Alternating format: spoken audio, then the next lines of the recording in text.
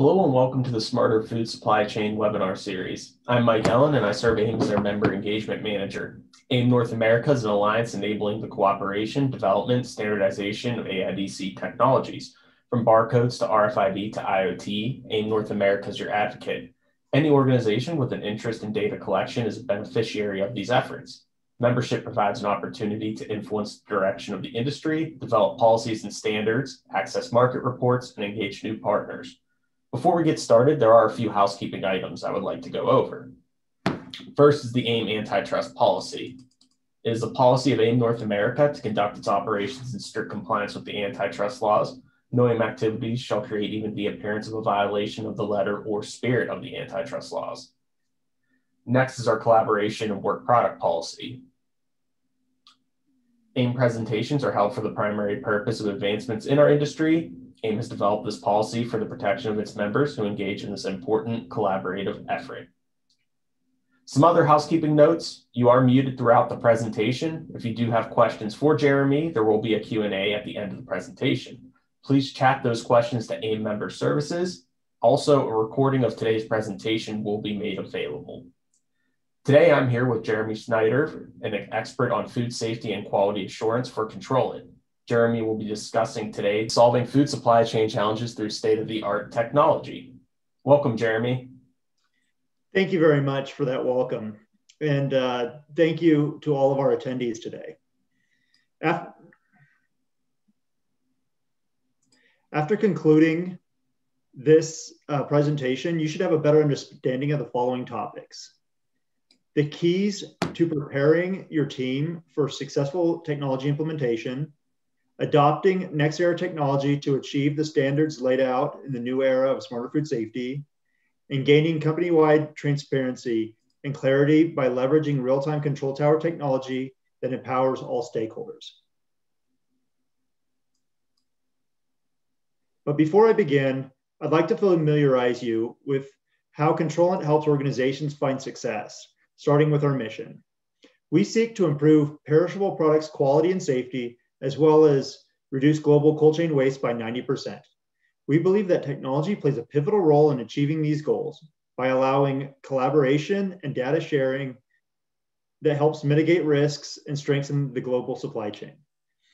Our real-time insights allow organizations to move from a position of reaction to prevention, empowering businesses to make smarter, science-driven decisions and support quality and compliance efforts.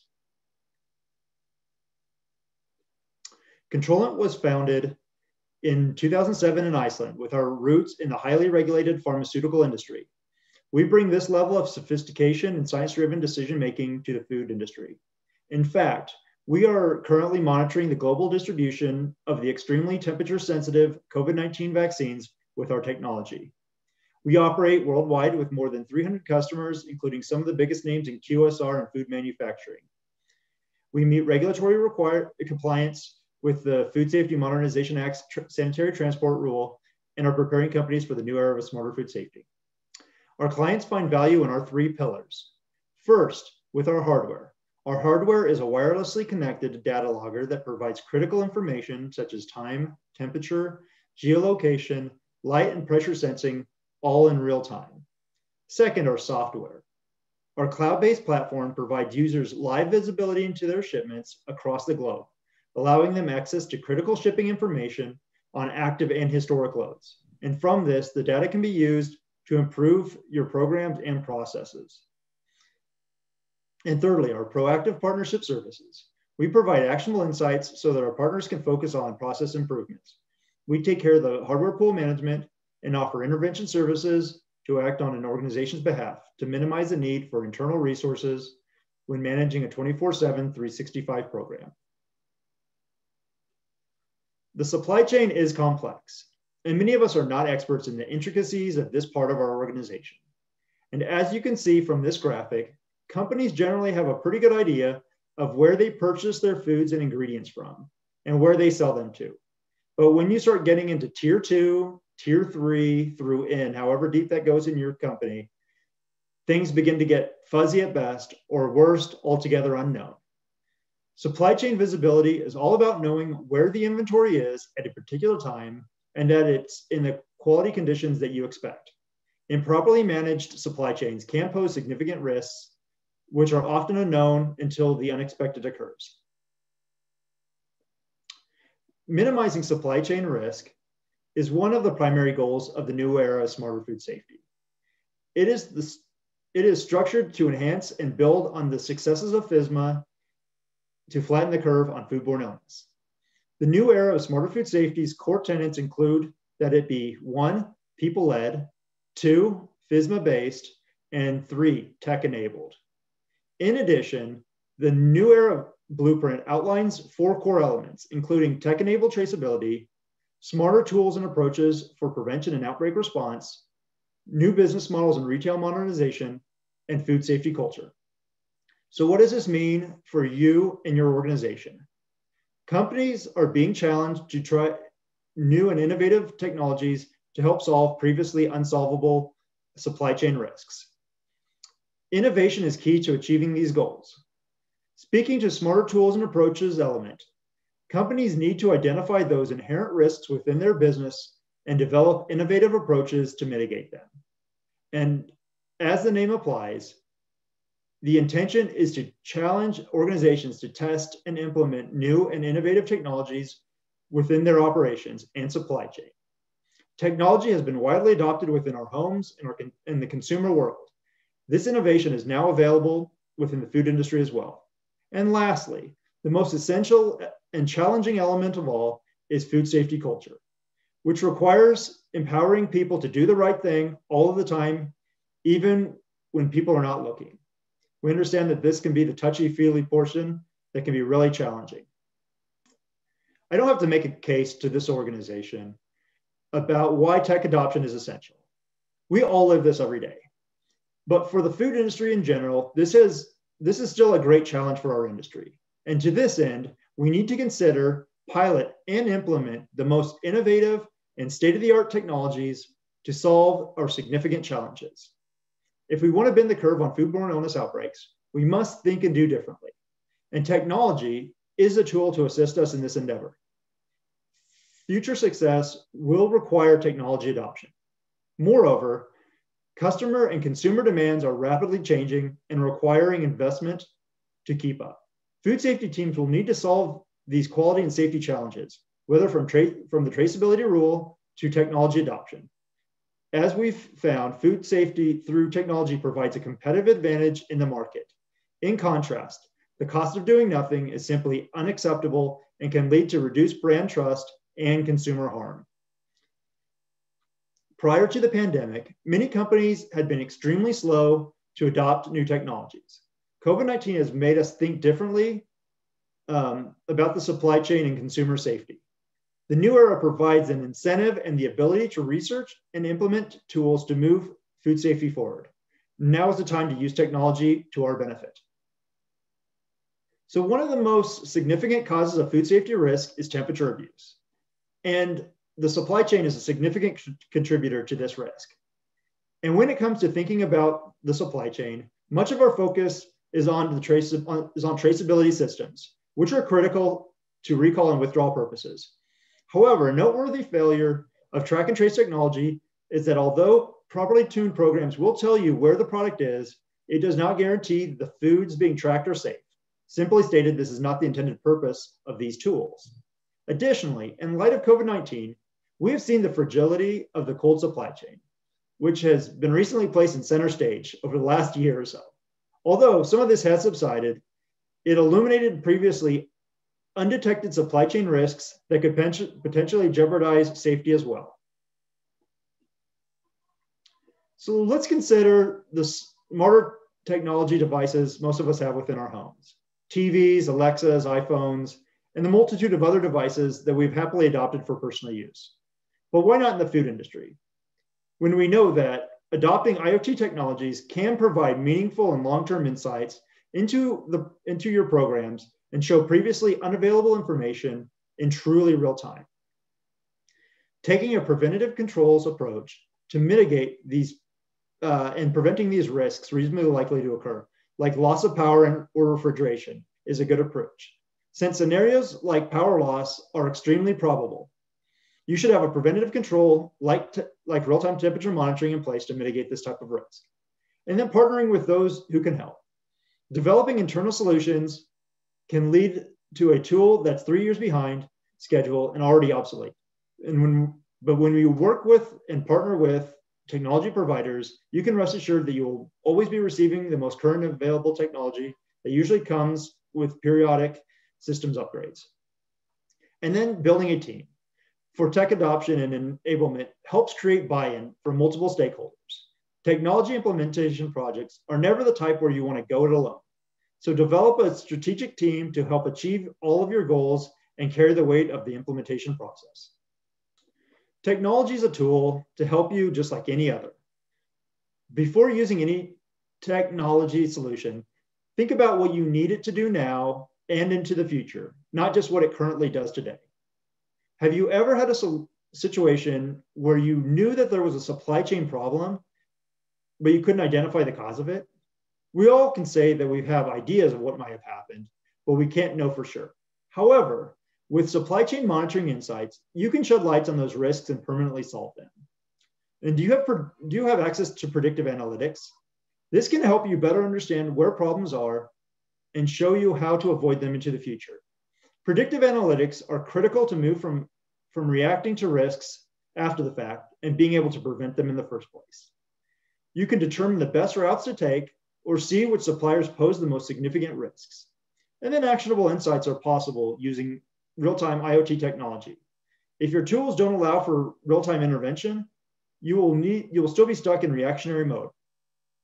With data, you can make science-driven decisions, such as mandating continuous mode use on truck reefers instead of the cycle mode, which is very common, because it shows a much wider range in temperatures.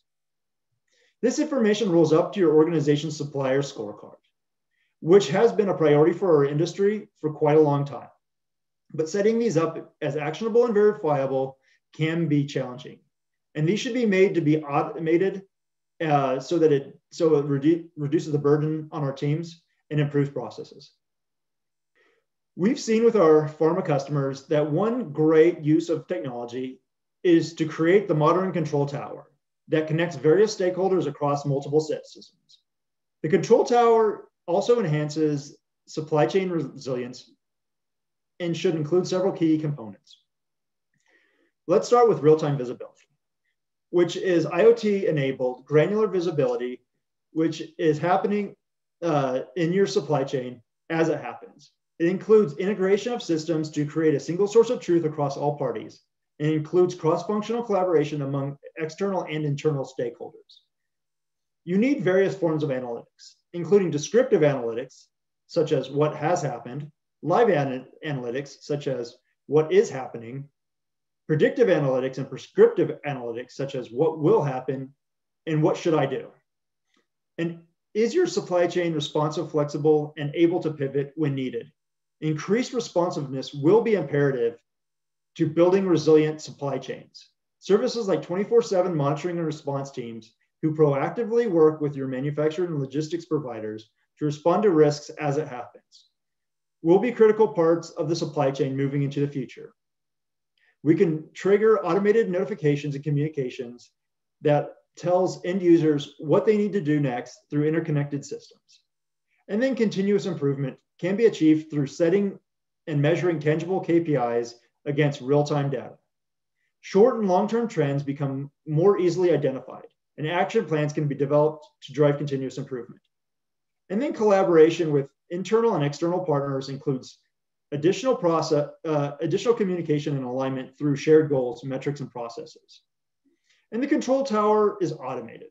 This includes automating business logistics and quality release processes. It includes automation of communications and data sharing among all parties. Each aspect is needed to strengthen and improve resilience and build resilient supply chains. How does the control tower and technology impact your preventive control strategy to your supply chain management? Preventative controls are those programs that are intended to prevent issues as they are reasonably likely to occur.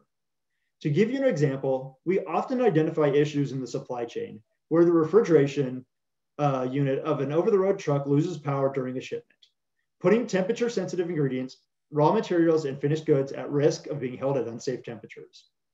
And since this is a risk that is reasonably likely to occur, implementing a real-time temperature monitoring program is a sensible and prudent solution to mitigating this risk. Let's see how a preventative controls approach worked within a case study. In this example, you will see an in-transit deviation of a highly perishable fresh chicken shipment from Arkansas to the Pacific Northwest. During the shipment, control sensor identified a deviation and triggered a high temperature alert at hour 14 of the 40-hour shipment. Then the control and monitor and response services team immediately jumped into action and contacted the carrier's dispatch, who alerted the driver. The driver adjusted the reefer according to the control's instructions, which were based on customer's specification. And this intervention prevented the loss and avoided a shortage or waste at the final destination, saving time, money, and meeting the customer's conditional requirements for the products. And so this is a question that we often receive. How will a real-time temperature monitoring supply chain program provide our organization with a competitive advantage?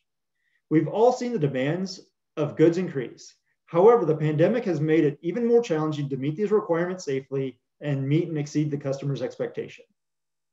But what if you were able to say to your leadership that implementing a real-time program would help you ensure on-time delivery to your customer at a quality level that you expect and demand? Through real-time visibility insights, this is possible. And what we've heard from the market is that the most consistent wins more customers. So think about that. Being able to meet your company's requirements, drive sales while reducing costs. That is a win-win. And so let's look at another case study where this was the situation. In this example, we saved a customer shipment from destruction after a severe temperature excursion. In this situation, a large beer distributor was launching a brand new American product into the Mexico market. The product is known for its high quality standards, and meeting the demand was mission critical. During transit, we identified the temperatures had dropped below boundaries once it was received at the distribution center. And as you can see in the teal section, this triggered a workflow. And in this situation, the beer was placed into a freezer because the refrigerator was not working consistently. And this is an excellent example of when our escalation process was implemented because of a business rule being broken. It tracked the shipment to the distributor's location. So then logistics used this information to improve distribution programs, while quality was able to save the shipment and reduce the chances of outages and shortages. All companies that ship refrigerated foods have specific parameters for conditional attributes, such as temperature. But what if you were able to manage additional business rules that are important to you? If our customers can predefine business rules, such as identify optimal routes for your trucks to take, see when doors have been opened through the use of light events, which helps strengthen your transportation security programs. And this also helps mitigate the risk of tampering and theft. And then determine if pallets were broken down and separated. Ascertain if shipments were delayed or if there were longer dwell times at a specific location. And you can also locate shipments that may have arrived at the wrong location. So let's take a look at a final case study to see how predefined business rules were broken and the way our system quickly identified this as an issue to be prevented. Here you will see how our customers' predefined business rules can shed light on incidences in the supply chain that may have otherwise gone undetected. In this situation, there was a shipment by sea from Brussels, Belgium to Louisville, Texas in the United States.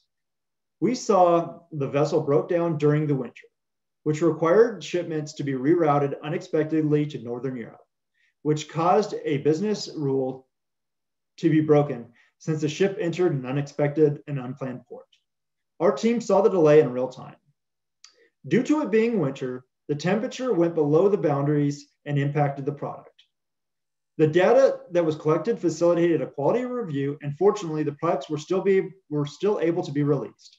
But with these insights, the shipment was saved and prevented product loss and waste at the final destination. So those last examples showed the importance of having a technology-enabled supply chain. And here are steps you can take to prepare for it. Begin by defining the critical needs and wants, which will take time, but going through the time required is valuable, as it sets you up for success. By spending the time and effort in this area, you can be assured that you will end up with a product that you need and want. Build a project support team. Take the necessary time to define all of the critical stakeholders from the very beginning and bring them into the conversation, including internal and external teams. This process allows individuals to define their needs and wants so that they can be incorporated into the bigger plan, and then develop that plan with them, with the teams that you've been working with, so it's very collaborative in process. In this process, we recommend defining the end state. Where do you want to be when the project is complete? And then defining all of the steps in between, which provides you with the roadmap you need to move forward. Without knowing where you're going, you'll never know when you get there. And then lastly, in the process, make sure you set stretch goals that are tough but achievable. Setting goals from where you are to where you're going and defining each step along the process allows you to measure success and make changes along the way if needed. So it's critical that we also think about the return on investment of technology implementation. We have found that having a robust technology strategy is one way to set your organization apart and minimize food safety risks. ROI is critical for each of our customers, and these are typical for various teams that see value from our program in different ways. Logistics departments can reduce or eliminate stockouts, minimize storage costs because there are shorter release times, and decrease spending on packaging materials because the data shows what works and what doesn't. And then quality teams value decreased excursion rates and the amount of time spent on shipment review. They appreciate complete visibility of the shipment's environmental conditions, as well as compliance for reporting for audits that can be trusted. And then finance departments that manage insurance appreciate the reductions in premiums that they can tangibly measure. A decrease in risk often translates directly to lowered insurance premiums. And then supply chain teams are always looking at ways to optimize and save money through evidence-based improvements formulated by real-time data. And last but certainly not least is sustainability. Utilizing our real-time insights allow teams to improve their sustainability efforts for reporting purposes. And overall, businesses often save millions of dollars annually in operational and product costs by implementing our real-time monitoring programs. And ultimately, real-time supply chain temperature monitoring is here, and it is already revolutionizing how organizations manage their businesses and help solve their most significant challenges. By breaking down barriers and silos, teams are working collaboratively to help solve each other's challenges. Tech-enabled companies can move from a place of reaction to prevention, and through these actions, they can reduce food safety risks while improving business and operational programs. At this time, I'd be happy to take some questions.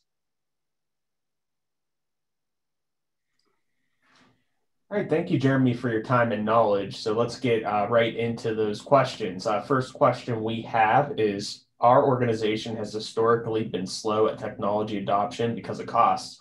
Our company leadership has been the old way we've done things as sufficient. How would you recommend we begin our technology adoption journey? That's a great question. And it's something that we hear fairly often. We know that in the food industry, tech adoption has been slow. A lot of facilities are still working on paper. And so adopting technology is something that does take time. And I would recommend that you begin by identifying some of the most significant challenges that you have been able to that you have been unable to solve up until this point, following your current standards and programs, and then seeing how technology would help you solve these going forward. For instance, if you have a problem with a specific shipping lane that you continuously experience challenges on, perhaps this may be where you want to test real-time IoT technology to help solve this type of challenge.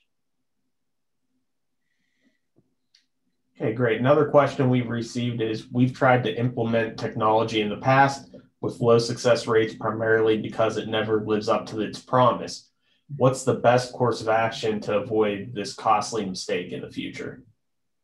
Yeah, I think that just about all of us can point towards a situation or two in our past, especially if we've been around long enough, where we invested in some sort of solution, be it a warehouse management system or a different type of technology, and it didn't meet our requirements. And oftentimes we find that companies would rather just continue to do work with their old ways of doing things instead of implement new programs because they're concerned about that risk.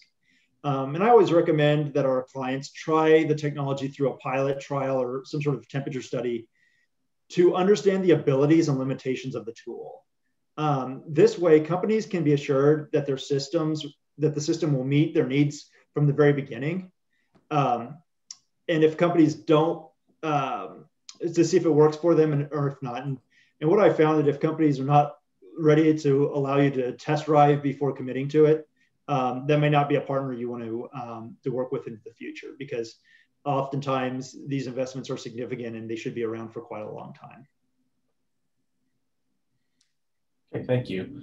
Next question we have is, what best practices have you seen in developing a technology implementation team, and who should be invited? Yeah, so when we're working with our clients on rolling out a real-time supply chain temperature monitoring program, I always recommend that they bring anybody to the table that will touch the program. And this is a great time to think really big. This could include members, obviously, like your supply chain and logistics teams, purchasing and procurement teams, distributors, third-party logistics carriers, your quality teams, maybe even finance or other people that may be on the peripheral, but they could gain value from the insights.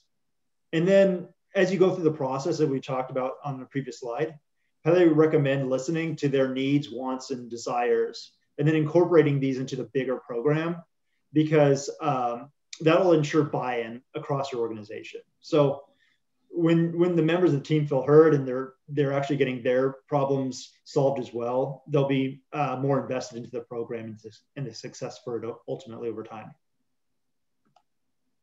Okay, great. We have another question, and it is, you spoke about the concept of control tower visibility, a single source of truth to be utilized for the various different teams across an organization. This all sounds well and good, but also sounds complex and time consuming. How would an organization get started? Yeah, control tower is, it's very exciting. Obviously, a lot of organizations are actively working on it or they're talking about it. And you're not incorrect in stating that the project will take time and effort and dedicated resources. But a project like this must have leadership buy-in at the very highest level, because these control towers are complete enterprise tools. So, getting the buy-in at that executive leadership, at the CEO level, CFO, COO level is critical, right? To make sure that you get success across the program and through your whole organization. We spoke to some of the critical processes that you must consider in starting this project. And those will certainly set you up for success in the future, but making sure that you have that buy-in at the highest level and showing, how this is going to, bring value to the organization, but through saving money, increased sales, and so on and so forth, will certainly, help organizations move projects like this along. Another question we received is, how has the pandemic affected our food supply chain? Has there been a difference in the US compared to other countries? That's a great question. We've seen some significant impacts in the supply chain here in the States. there was a lot of issues with food not being in the location that it needed to be, and getting it into the right place at the right time. We all saw pictures of, fields being disked under and milk being dumped because there wasn't the ability to move it around. Other countries also experienced issues like that. Obviously, trade, importing and exporting was significant. Many of the members may or may not have heard of, there was a lot of chicken being exported from the US into China, which, were on the water far before COVID became, something that we were very familiar with. And once it got to port, there was nobody to pick it up. There's nowhere to move it, and they quickly ran out of space. So yeah, we saw issues kind of everywhere to different degrees. Obviously, not living in European countries or other places, we didn't see it so much, but we did hear some of those anecdotal situations where the supply chain was really severely impacted. Another question we received is that food waste is a major issue. How does technology, like mentioned here, help stop some of this? Yeah, that's a great question. And we know that sustainability is definitely a program that has gained relevance in the last few years. Obviously, we hear a lot about it on the news and on TV, and everybody can relate to what's happened, within your own household. But we understand that a significant loss of food is in the supply chain, and a lot of that comes directly to temperature abuse, loss of temperature control. So utilizing a technology such as real-time IoT, such as ours, allows organizations, as soon as they identify a trend of a temperature, excursion outside of the ranges that they expect, they can actively intervene to contact their third-party logistics carrier, their internal organization and teams, or whoever's responsible for the supply chain portion of their distribution, and can actively take an intervention approach. So contact the carrier, have them pull over, check their refrigeration unit, pull it into a facility to transload or move it into a warehouse to get the truck fixed. And so that dramatically reduces waste in the supply chain, because a lot of times what happens now is the product ends up at the distribution center, they pulp it or they take a temperature, they find that it's out of range and it's automatically rejected without understanding what might have happened or being able to take a prevention approach. So that is dramatically reducing waste, and it obviously goes down to dollars and cents at that point because you're saving money and time. Another question we received is, in a fragmented transportation ecosystem, is real-time really actionable? Absolutely. Part of the risks and concerns about a fragmented supply chain is you need to be able to understand that supply chain, right? If you don't know who's carrying your product and you don't have contacts, real time doesn't do you any good because you can't actually take a prevention approach. So, one of the things that a lot of organizations do when they're implementing is they need to really map their supply chain and understand who's carrying it, who do we reach out to, and how do we do it? Because perfect to the point is, if you don't know who's distributing the product and you have, a real-time sensor on there and there's a problem and you don't know who to reach out to, then it doesn't do you much good. So you have to have some of those baseline pieces in place before these types of programs, can show real value. Okay, great. Another question we have is, what role do the standards play and which ones are more important? Yeah, absolutely. Standards play a critical role in this, right? And specifically, if you're looking at the traceability rules, what information is being collected and how do you want to capture that information? Utilizing a technology like ours, layer on top of a traditional traceability tool. You want to make sure you collect the right information in the right format. However that is defined, a lot of this is still up in the air. We know there's specific items that are going to require specific information. And then also some of those points like locations and how you define those.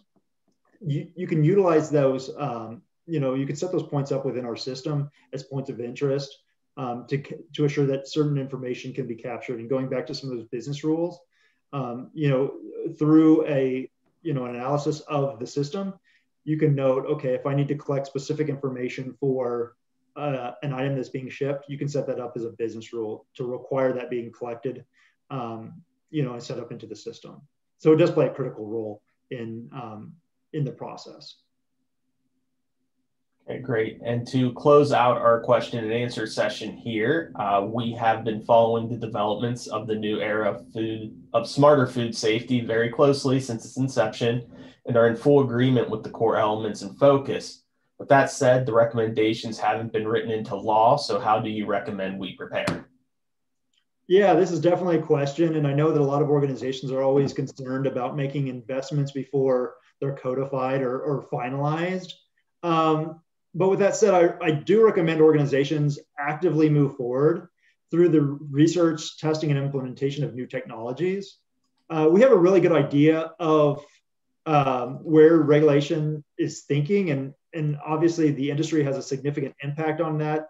Organizations like AIM have significant impact on the direction of these rules, and we can obviously provide a public comment through that. But we understand the general direction of where things are going. And so spending the time and effort now to implement and test some of these programs will definitely put you miles ahead when they're codified and are required. And you don't want to get caught behind the 8 ball, when we get to that point and trying to meet some sort of deadline that may be set, even though we have a general idea of the direction of where things are going.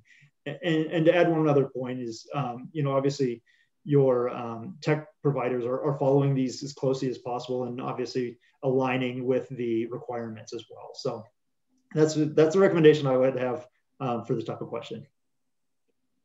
Great. Thank you, Jeremy. And thank you for answering some of our audience questions here. Greatly appreciated getting more insights from you. All right. Thanks, Jeremy and Control again for taking part in this part of our AIM Food Supply Chain webinar series. We have the contact information for both AIM North America and Jeremy here as well. Thank you, audience, again for your active participation today. Jeremy, thank you once again for all the information you provided us. Absolutely. Thank you so much for the opportunity to speak to the organization. I appreciate it. I look forward to continuing the work. Thank you. All right. Thanks, everyone. Enjoy the rest of your day.